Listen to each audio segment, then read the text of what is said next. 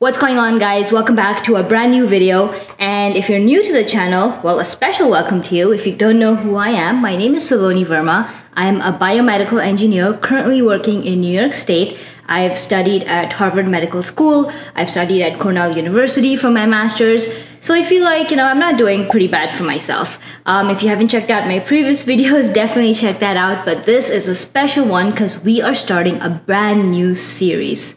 So this series is going to be all about scholarships. I know that a ton of you guys are applying to all the big universities out there.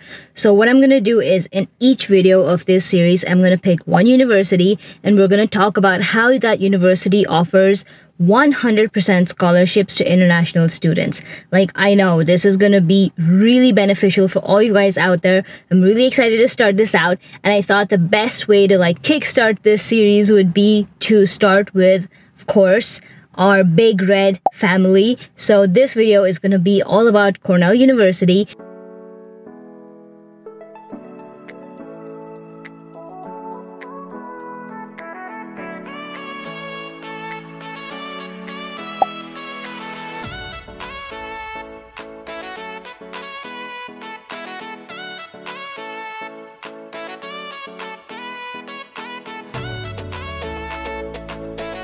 Alright guys, so let's start with the basic stuff. The first thing that you want to know when you get into any school is how much is it going to cost you to study. Now, the cost of attendance at Cornell University, and I checked this for the year 2021 fall, and get this, it's not very cheap, is close to $60,000 per year. And if you study for 4 years, which is an undergraduate degree, you're going to be close to $250,000. That's not a small amount. I mean, you can really do a lot with that amount of money.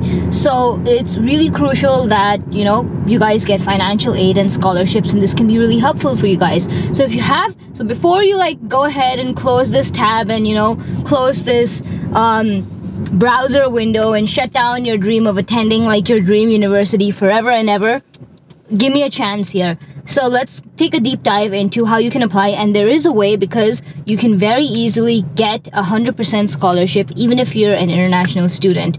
Now, whether you've applied or are still going to apply is a different deal altogether.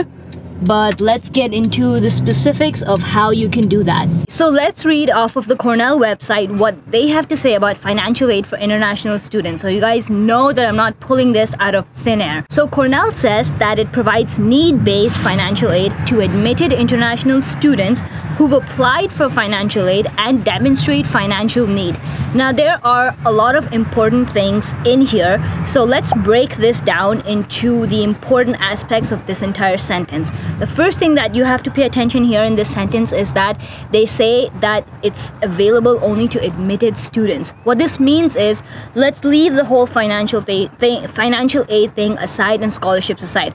Step 1, your goal as a student needs to be to get admitted into Cornell University. That has nothing to do with financial aid or your financial situation, which means that you have to focus on crafting that killer application. Your profile needs to be really outstanding. It needs to show interest in the area that you want to study in. And that's exactly where I come in. So I provide personal mentorship programs where I help students all around the world craft their perfect application. This includes stuff like helping you guys brainstorm on essay ideas, helping you through the supplementals, helping you understand the application process. Apart from marks, what else is important to get you into your dream college? So if you guys are interested in that, sign up. It's going to be the first link in the description below. It's completely free for information, and then you can choose whichever program fits your needs the best. The second part of that sentence that's really important is that they mention that this is need-based. Now, what this means is if your family income is under a certain amount,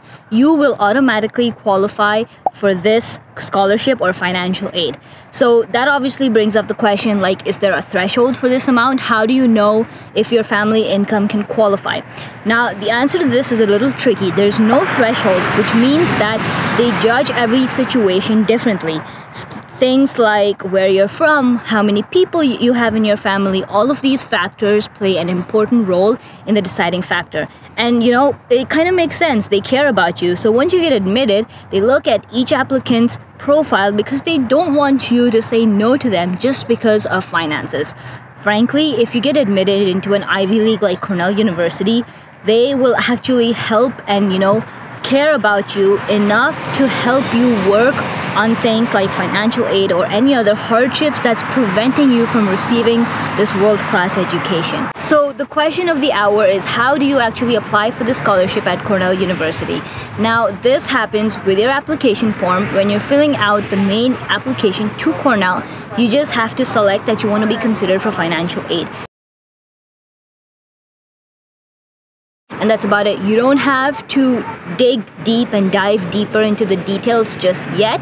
This is because, like I said, the first step is getting admitted. So once you're admitted, they'll automatically reach out to you and tell you if they need more documents, such as, you know, proof of your family's income, if they need you to write a letter explaining your circumstance.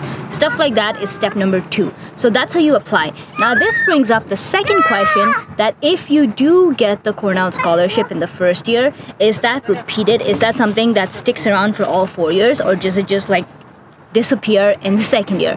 Now, every year, after the end of every year, they reanalyze your entire situation. This means that they reanalyze your family income, your hardships, and your economic situation. If it stays the same for all 4 years, the short answer is your scholarship will remain the same for all 4 years of undergrad. And if it changes, the amount may vary. It might be tweaked depending on the change. Alright guys, so that wraps up this video. Now, before we end, I want to give some special mentions to a couple scholarships that you guys can still apply to even after you apply for the main federal aid.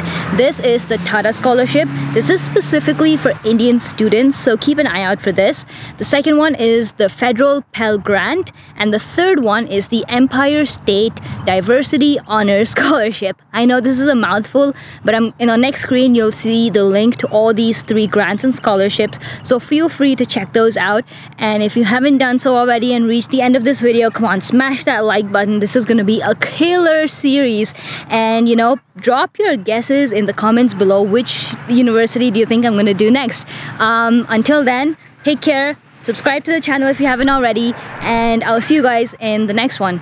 Bye.